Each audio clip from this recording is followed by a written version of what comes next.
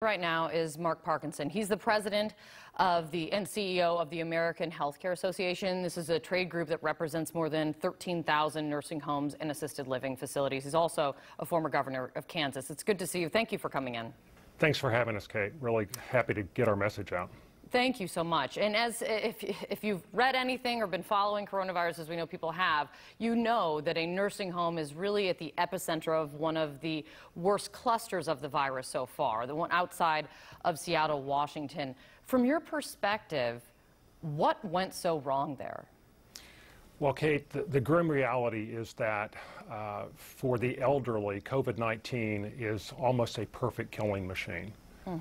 The death rate is not the 1% that we've heard about in Korea or the 3% that we've heard about in China.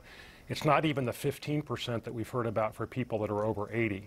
In our facilities, the average age is 84, and everyone has underlying medical conditions. So when you combine those factors together, we are dealing with perhaps the greatest challenge that we ever have in the history of our sector.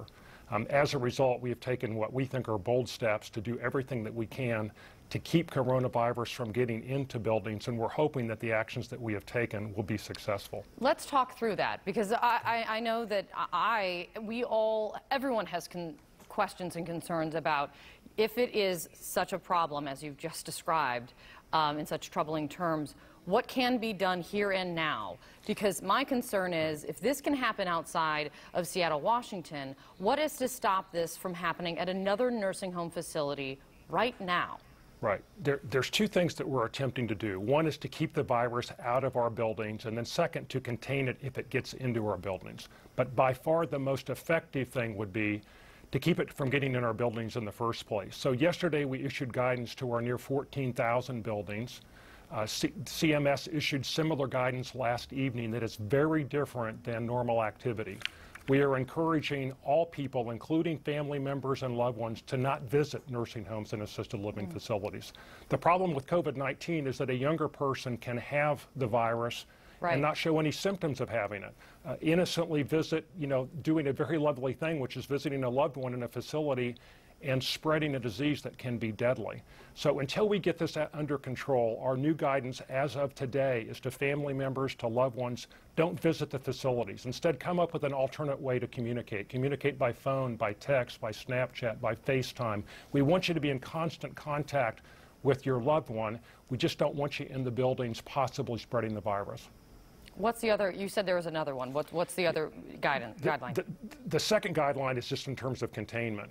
Once it does occur in a building, then at that point we have to pull out all stops to make sure that it doesn't spread to other residents. What are those stops? Because I'm looking at the statistics that we are just getting in still from the facility outside Seattle, Washington. A majority of the residents there now are infected. 13 people, as we know, have died. And the last, I think I saw last night, was 65 employees are showing signs of symptoms.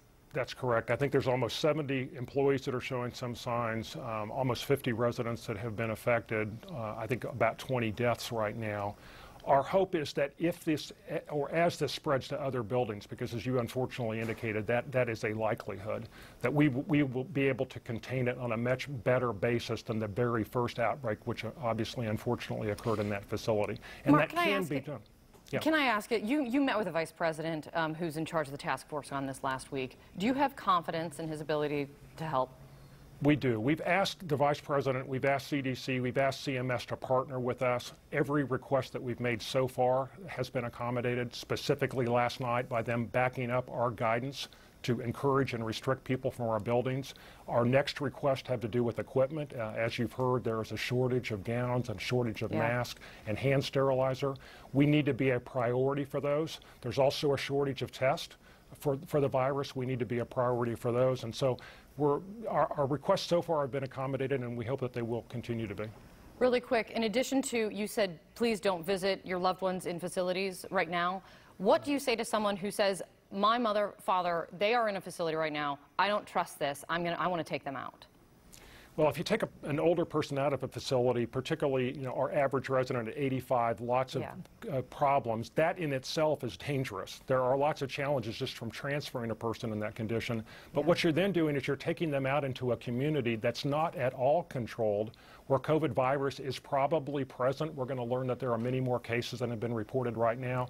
And I think you're actually exposing them to a greater risk. I would strongly encourage people to not do that. Mark, thank you very much. We're going to lean on you heavily for more guidance on what you are seeing on the ground from your member communities. I really appreciate it. Thank you, Kate. We appreciate you getting the word out. Thank you.